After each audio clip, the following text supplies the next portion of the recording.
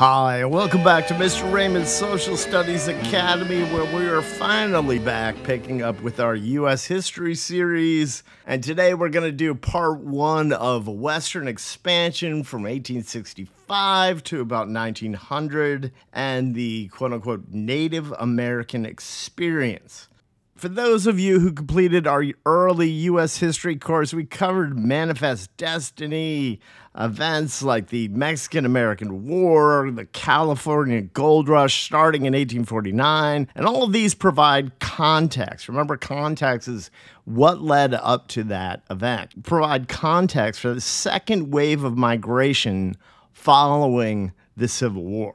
And we will take a closer look at the Homestead Act, as this is usually on your test as one of the major governmental incentives for Western expansion in the second half of the 19th century. For dates, we are talking about 1870 to 1900s, and we're talking about millions of acres up for grabs. But could you handle settling out west? So while this series was designed for students taking the Florida EOC U.S. History exam, most tested benchmarks are pretty standard for this era. Whether you're taking another state exam or AP U.S. History, or you just want to be here to learn U.S. history, you're in the right place. So again, we talked about Western migration in our first series, such as the San Francisco 49ers, no, not the football team, those who caught gold fever and headed for the region, ultimately creating one of America's most unique cities. And the miners, the gold miners that is, will continue to play a role in Western expansion. But today, we aren't going to be looking back at those headed up the Oregon Territory and stuff like that. This is about the second wave of migration after the Civil War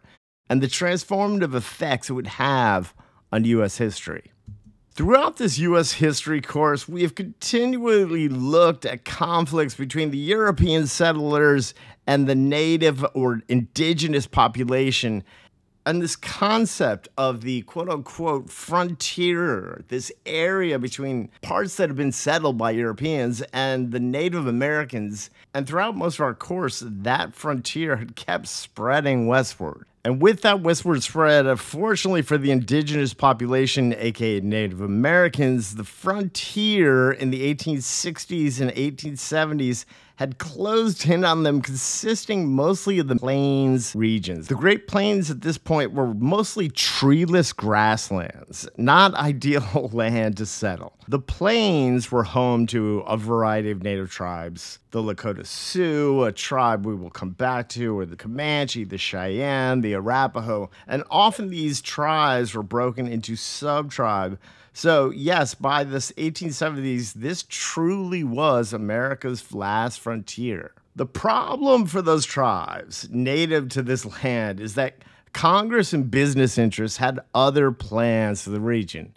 And by the looks of that map, you can probably tell what it is. So, westward expansion. What would motivate a person, a family, a group, enough to make this incredibly dangerous and difficult journey west? And one of the things we covered in Manifest Destiny are what are called, quote-unquote, push and pull factors. They're pretty much the same things in the 1870s as they were in the 1840s. They usually involved either money or a desire, and sometimes even a need, to get away from the East Coast. A push factor would be like in the 1840s when the Irish ancestors emigrated to America, only to find that they weren't welcome. Now, many Irish men would go on to help build the first transcontinental railroad out west, but other things like overcrowding, lack of opportunities, especially for immigrants. And while immigration paused during the Civil War, between 1870 and 1900, America would see the largest number of immigrants enter the country, and some of this wave were not really welcomed, and they were either pushed or pulled out west. Others, like the Mormons, were pushed west to escape religious persecution and eventually settled in Salt Lake City, Utah in the 1840s. There were also what were referred to as the Exodusters, those who ventured into the territories to escape racial discrimination in former Confederate states and search for a freedom and a land of their own. These African Americans often landed in Kansas, and now we'll be covering later in this course what's referred to as the Great Migration, so don't get confused with that. But these Exodusters did play a small but brave segment in the expansion of the West. A pull factor, well, we'll look at a big one in more detail with the Homestead Act, which is often on your test. But in addition to free land, gold miners and former Civil War soldiers, those pulled by the lure to make it rich and enticement of financial rewards, were among the pull factors for many who made the journey. So we touched on the Homestead Act of 1862, passed during the Civil War, as one of those laws pushed through by Northern Republicans in the hopes of spurring economic development, which would mostly benefit the industrial North.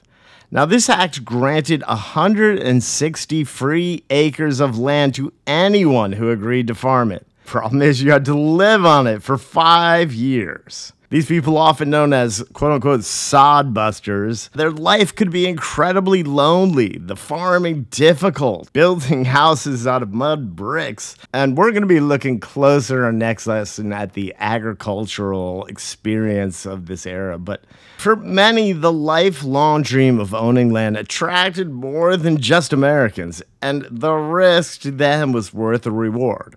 We also talked about the miners who ventured west well after the San Francisco gold rush, because the rivers in San Francisco by then had pretty much been run dry of gold by the miners. And they will seek out new locations that we'll look at later, like Colorado and Idaho. Boom towns popped up throughout the West whenever a big deposit of gold or silver was discovered.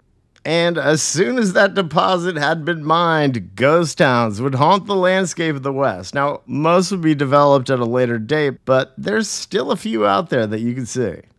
We also covered how Congress, with the signature of Abraham Lincoln, created a series of laws collectively known as the Pacific Railroad Acts to spur economic development. Now, we will come back to the railroad multiple times. Again, in our next lesson, it'll be the railroad versus the farmers. But for now, the Transcontinental Railroad would finally connect America from coast to coast, dramatically decreasing the travel time to the west. The completion of the first Transcontinental Railroad was celebrated with a golden spike as the Central and Union Pacific Railroads met in Promontory Point, Utah in 1869, and it was celebrated across the nation and even heard about over in Europe.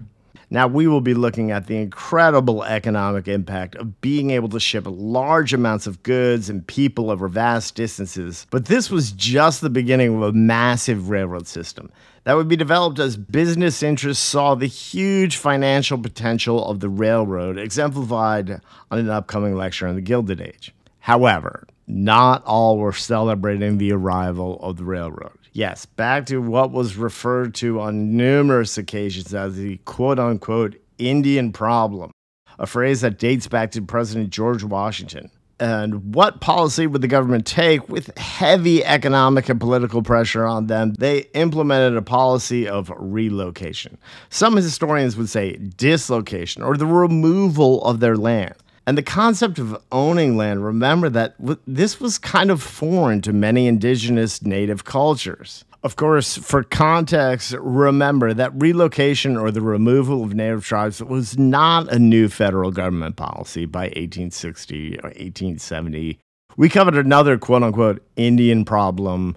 I know I'm doing a lot of quote-unquotes, but hey, if it's in quotes, it's probably something you need to know. Anyway, we learned about the Indian Removal Act of 1830 during the age of Andrew Jackson, leading to what historians refer to as the Trail of Tears. Tens of thousands of natives died in a treacherous forced relocation to Oklahoma from places like Georgia and Alabama and Mississippi. And this leads to our must-know reservation. See there, it's in quotes. Whatever. Anyway, the reservation practice dates back on this continent to the Royal Proclamation following the French and Indian War. The U.S. government and the native population have been making treaty after treaty, and it's almost always over land since the founding of the United States. And the outcome always ended up with the natives agreeing to occupy a certain area, aka reservations. As the Midwest became settled, the Plains tribes were ultimately forced onto reservations. But some would not go without a fight, which is the final segment we'll look at, resistance to the reservation system. And the stage for this violence that we'll look at part 2 was set up in 1864, when Union troops, remember the Civil War was still going on, slaughtered mostly Cheyenne women and children. Sadly, the men were off hunting, and the army killing hundreds of innocent Native Americans. And we are going to see that resistance grow, and this seems like a good place to take a break because what follows is intense and represents the attempts of the last of the native tribes at resistance. And sadly, a lot of the violent moments that took place leading up to that, attempts by the natives to stop the closure of the final frontier. And that's what we'll pick up next time, so make sure to subscribe, and I look forward to seeing you back here. Thanks again.